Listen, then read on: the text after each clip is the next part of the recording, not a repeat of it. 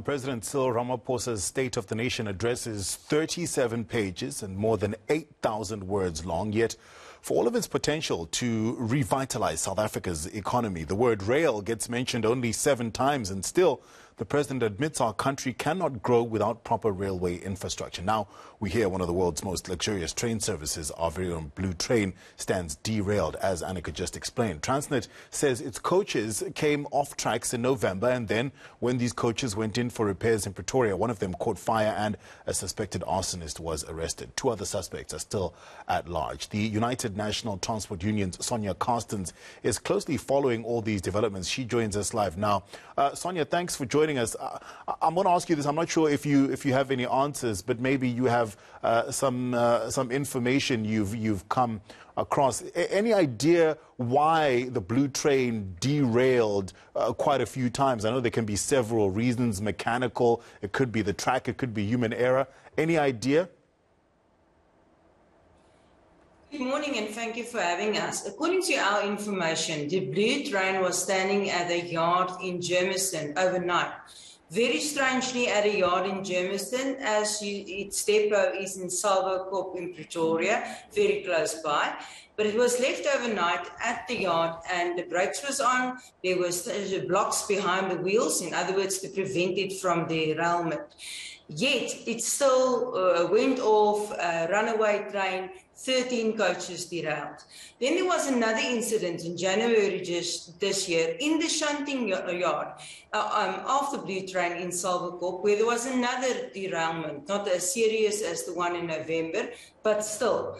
And those coaches went in for repair at Transnet Engineering in Kuruspoort when there was a cable theft incident. Apparently there was some sparks and then the one coach caught fire. But it is quite serious. One must recall that the Blue Train is the flagship of Transnet Freight Rail. It's well known globally and very, very popular. So if we've got 3 incidents in 2 months, it's a reason to be concerned. Sonja, after seeing the visuals of the Blue Train on fire, I went online, looked at some of the reviews of the experiences people have had on the Blue Train, and they're mixed reviews, but mostly not very good, ranging from extremely disappointing on so many levels. Don't go until the train gets its act together, and then you get a few here and there where they say great dining, lovely staff. What's your take on the state of the Blue Train before it was taken out of commission recently? Was it still the flagship you mentioned? Well, the Blue Train is subjected to the very same problems as Transnet Freight Rail experience when they have to move goods and commodities. And it's also the very same problem Transnet, the Passenger Rail Agency of South Africa is experiencing. If there's vandalism of the rail infrastructure, whether or not it's cable theft, whether or not it's normal theft, there will be delays and the trains won't be able to move. Now, Transnet and PRASA has reported unprecedented vandalism and theft since the start of the hard lockdown in March 2020. We've reported it numerous times to government, but still nothing is seen to be done.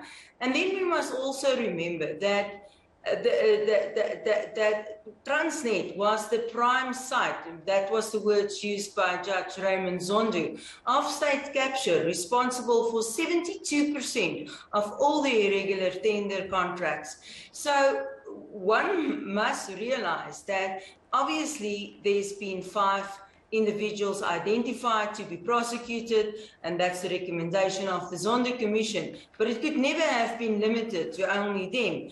And we experience sabotage in all over Transnet's operational divisions, whether or not it's incidents of fuel theft at Transnet pipelines, whether or not it's an arson attacks in the Transnet port terminals, when we saw the fire in Richards Bay Harbour, followed by another fire in Durban Harbour, whether or not it's the latest incident at Transnet Engineering, or whether or not it's all this vandalism of our rail infrastructure, which is leaving our trains unable to move. So we should seriously look at this as a country as what is really going on here, or is it just normal theft? And we don't think so.